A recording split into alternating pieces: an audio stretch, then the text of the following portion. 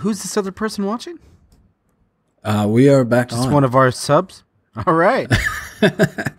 Wonder. Thanks for the cue. Well, I don't know what to tell you, man. I'm not good at this. Yeah, I could have guessed that. Wonder. What'd you think? Wonder. It was a good movie. Yeah, it was okay. So Wonder is the 2016 movie about the boy Augie who was born with facial deformities. And Yes. he grew up, it's kind of stuck at home, he just had a lot of health issues and needed a lot of different surgeries. And for 5th grade, which I was kind of confused because I thought they said going into middle school, and to me middle school is 6th grade or 7th grade, but I guess it was 5th grade, right? 7th grade is technically junior high. Junior high, but Middle school seems like it'd be like 4th, 5th, and 6th. I thought middle school covered junior high plus 6th grade. I thought that's when it's a middle school. I don't even know. Yeah, it doesn't matter. How would we know? We were both homeschooled. We shouldn't tell people that though. I mean, you were homeschooled. Freaking nerd. So he is going to school for the first time in his life, and it's a big step for him and his family. And he goes, and kids make fun of him, but he gets friends, and like kind of changes everyone's opinion in the school, and everyone loves him, and it's all happy. Yeah. I like the way this one was shot, like from the different viewpoints. No. That was so bad. It was so dumb. You didn't like that? No, it was so stupid. Because Of course you would say that. no, you better watch your mouth. It starts off telling Augie's story from the first day of school. Then it jumps back to his sister telling her first day of school. Mm-hmm. I'm okay at that point, right? I'm like, oh, this is kind of a weird thing. Then the next person is Jack Will, his friend, and it goes back to before the first day of school. Okay. To the when he's getting shown around, with the mom talking to him like, hey, you need to show this kid around. Then after that scene, it jumps right back into the story. There's no retransition back into the story. I will say that there's a couple parts that are a little confusing. Like, it's hard to tell exactly where we're supposed to be at. Mm. So I will agree with you on that. But I thought it was good to show the background on the friend Jack, or on the sister's friend. I don't remember her name. Oh, that was dumb too. Whatever. There was no reason why they couldn't have done it in order and tell everyone's story. It would have been a better movie and made more sense. Like they kept it a secret what the sister whispers into Augie's ear for his story, but then it's like 4 scenes later they jump back and have her whisper in his ear, and it's like, you were made to stand out, so don't be afraid when people look at you. Why not just put that in the first time? Why keep that a secret? That seems like a goofy thing. Because it's a secret, you fool. Oh, dang it. You don't know art. You're true. You're right. You got that right. No, I didn't like the time jumping. They would do it just for a scene, or like there was no consistency in how they were using it, because they would jump back into another perspective, which is fine, but you have to stay on that perspective until you change back to something else. Like they should have, if they wanted to use that style, they should have told Augie's whole story, then jump back and tell the story from his sister's perspective, then jump back and tell the story from Jack Will's perspective. And then, you know what I mean? Like, actually use that storytelling element, use that structure to do what they're trying to do. And it was just dumb. It just felt wasted and was distracting every time they did it. I don't know. I liked it, but I do agree it could have been more clear the way they did it. Yeah. How did you feel about the end? Okay, so the end is he gets an Are you award. talking about like he wins the award for being nice. Yes, basically. That was fine. I'm gonna tell you though, I thought there was gonna be a different, darker ending coming. Yeah, that did not come true. Yeah, but before you tell me that, I'm trying to make a point on my end too here. That's why I brought it up. Oh, so sorry. Everybody, stop what you're doing. Alan's got to make his point. No, I asked you a question because I wanted to talk about that, and you're like, "Well, before that, you jumping all over the place." So okay, go ahead. So, like, I'm sure I've talked about it before, but my daughter has Down syndrome, and there are a lot of things, especially on social media and YouTube and different things like that, where they will take people with disability and do nice things for them, right? And it's like this feel-good thing. Like you see all the time, the kid who is like paralyzed is wrestling, and the other kid like lets him win.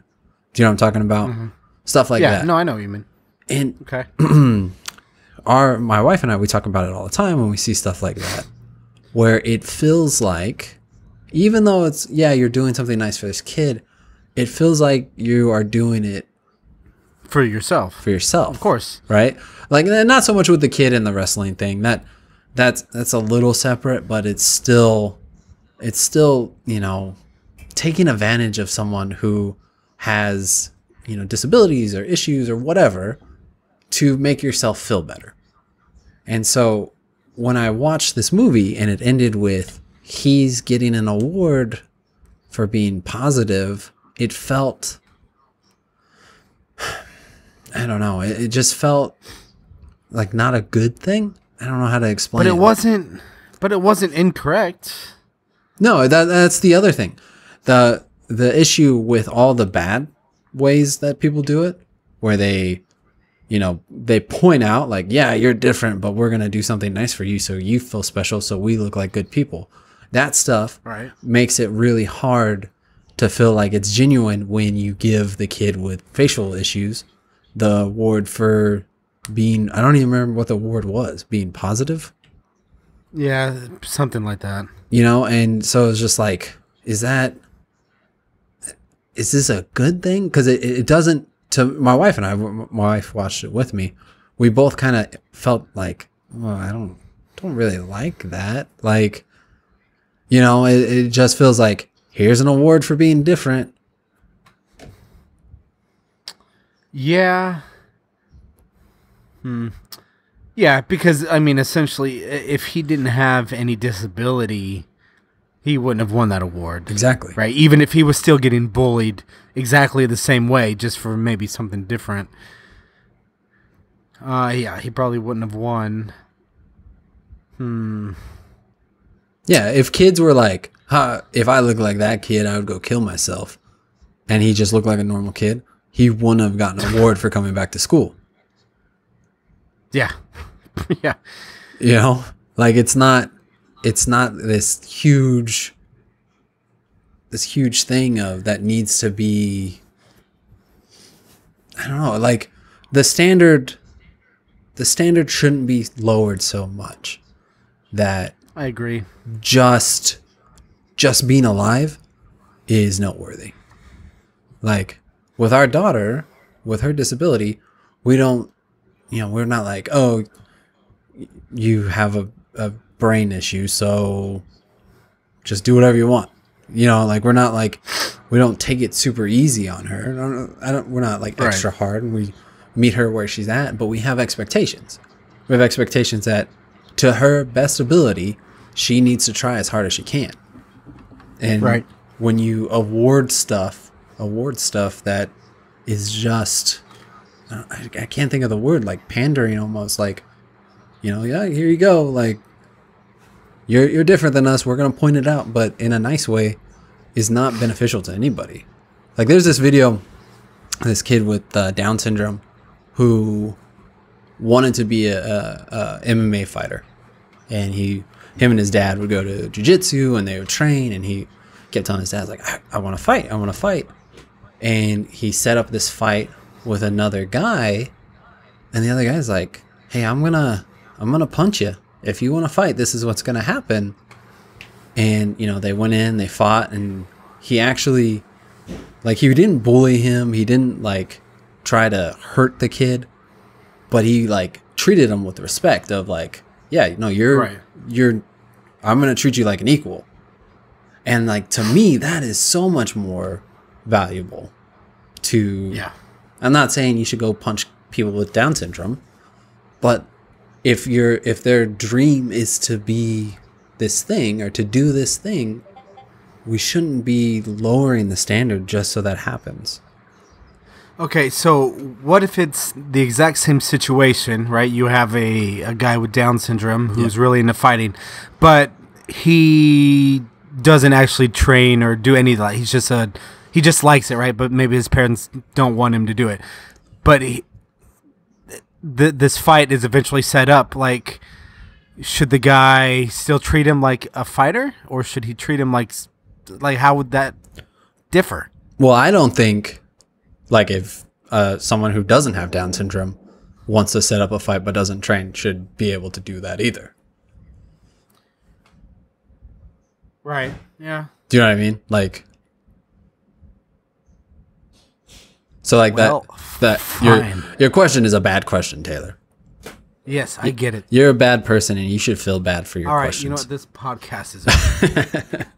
I'm calling it. But yeah, so the ending I felt was kind of disappointing. The way that they, awarded him for being different. Not like it's hard to not feel like that was what the award was for. Not for overcoming the obstacles in his life, but just like, hey, you're alive. Good job.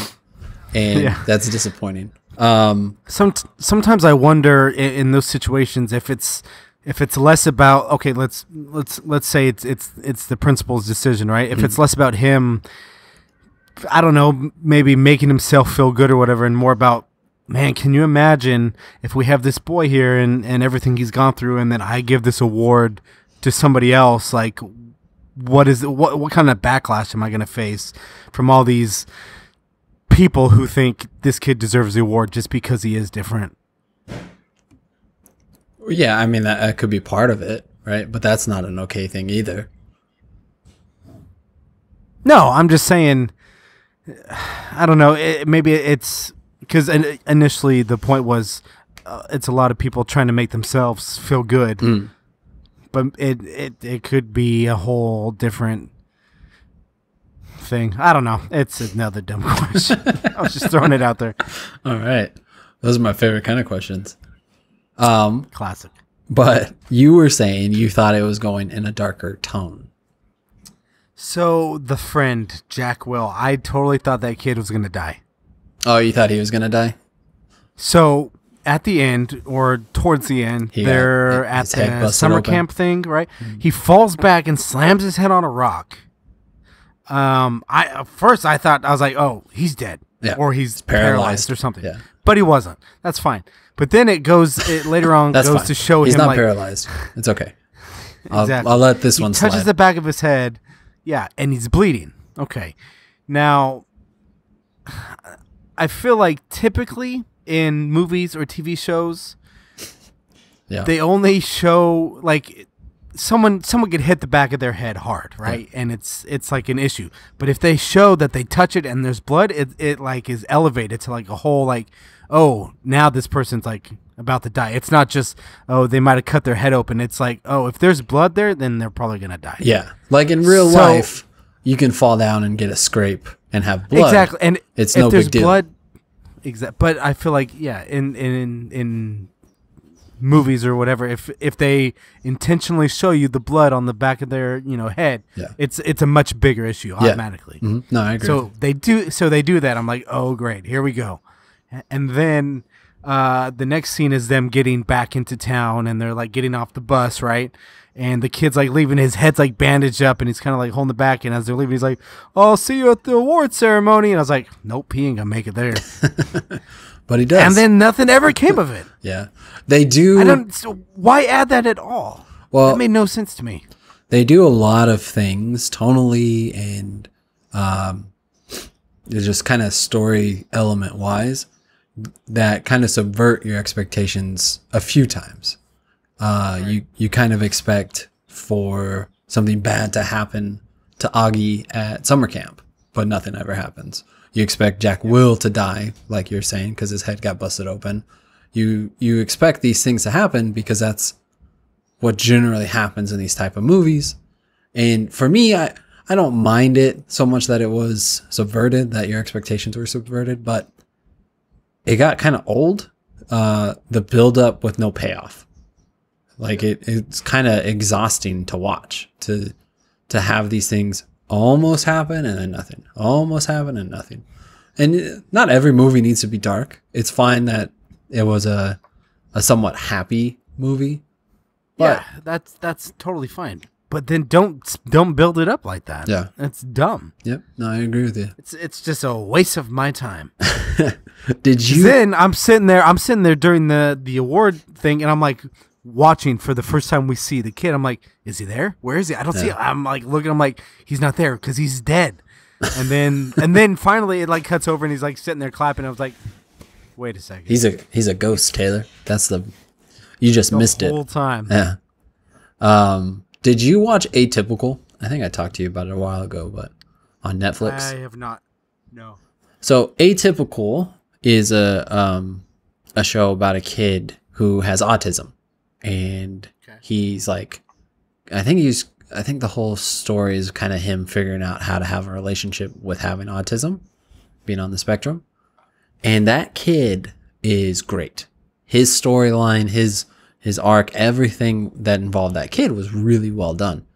Everything outside of his story, his mom, his dad, his sister, all that extra stuff was awful. It is not any good. It was really bad. It was not fun to watch. That's how I felt watching this movie. I felt like everything with Augie was great. Like I felt like that kid did a really good job, that his story was solid. Like there was a lot of care put into his story. But everyone else was so underdeveloped. They were just plot devices to push the story forward, and they weren't actually characters. They were just momentum, accelerators or whatever. And it was just like, felt very underwritten for all the other characters. Do you feel the same way about the sister? The sister to a lesser extent, but she felt kind of unnecessary. They did a good job showing how it probably could be if you have a sibling with special needs, how they can go, I guess neglected would be the word. Yeah.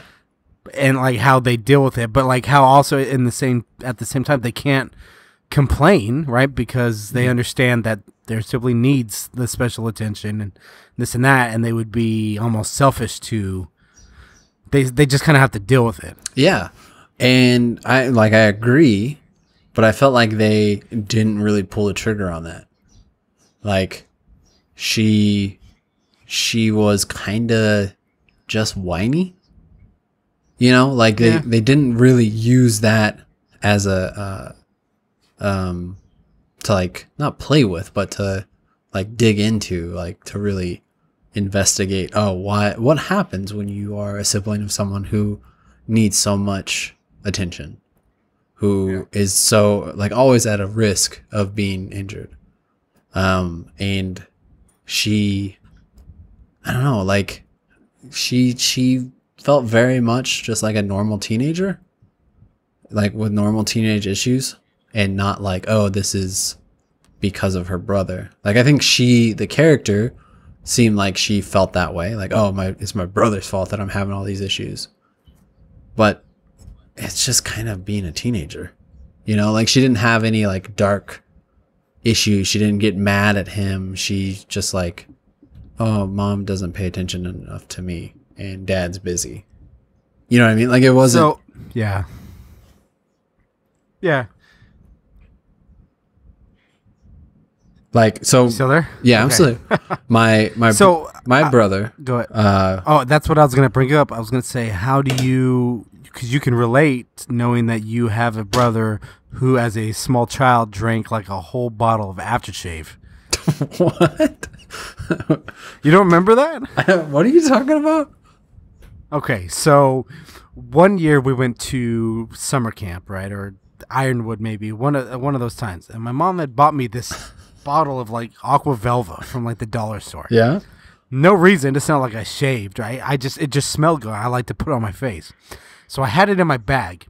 And then we got back from the camp, and I don't know if it was like the same day or maybe a couple days later. I ended up at your house, and I had my bag with all my stuff still packed in it. Yeah. And your brother was like, I don't know, 2 or 3 at the time, and he had gotten into it and drank the aftershave. I don't think that was my brother. Oh, I'm positive it was your brother. That sounds like a Whitney thing. No, it was before that. It was way before that. Really? Yeah. As you should ask your mom, or see if she remembers. Because I remember it being gone. I was so like bummed, but at the same time, are you sure you didn't drink it? I had to really think about it, but now that I really think about it, I'm pretty sure it was your brother. Yeah. I have no recollection of that. Maybe I drank it, and that's why I just don't remember. I blamed it on Nicholas at the time, but killed all my brain cells. So the real question is to Nicholas, how do you feel growing up with a brother with that kind of issue where he can drink an entire bottle of dollar store aftershave? Well, what I was originally going to say about my brother, Micah, who's adopted, when he was a baby, he had a ton of special needs, right? He had a lot of medical stuff going on, and to the point where his brother, his biological brother, was suffering. Like, he was doing pretty poorly health-wise because all the attention was on my brother. That they, they're, always taking care of him, always having to check on him and do things for him and all this different stuff, that it was actually hurting his biological brother, his twin brother. And there is a definite issue when it comes to, special needs and the siblings. Like, I see it with my kids where we have to give so much attention, have to be so careful and so not overbearing, but like always aware of what my oldest daughter is doing, that it can be easy to neglect the other two or have too much expectation on them or not give them room to be who they are because we're dealing with something else. So it's a shame because this movie really could have, focused on that and done it, it could have been more dark, like not like drugs, not drugs or anything like that, but just, like the torturedness of it, the anger and the frustration all could have come out in a logical, authentic way. And they just were like, yeah, that's okay. This is a happy movie. Let's not add that, which is fine. But I guess the original question was, how did I feel about the sister? She just was kind of there. Yeah, okay. I see it. But, so Flame Vortex, he had mentioned another thing. He said another problem is that they focus too much on the themes of the movie and don't really develop anyone else, which really promotes treating disabled people more different, which I completely agree with. Like, it's hard because what do you do when you have a story about someone with a disability? The focus is obviously going to be on the disability and overcoming that, but you have to understand that just overcoming a disability isn't like,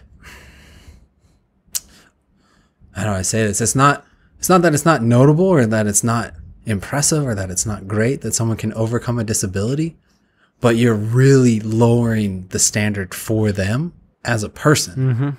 If you are rewarding, hey, you're alive, like imagine if every day your wife is like, Taylor, you're alive today. Good job. Like I say, don't remind me. Like how terrible would that make you feel? Because by that logic, he should win that award every year of his life. Yeah. Until he dies. Yeah.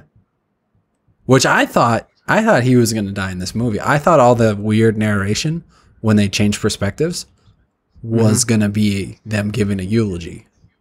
And then I remembered the first narration was Augie's. So then I was like, oh, they're just doing a weird thing. It's just a thing. Yeah. Well. So where does this movie fall on your new rating system? 2. Oh, really? That's funny because I would have probably just given it a 1. Yeah.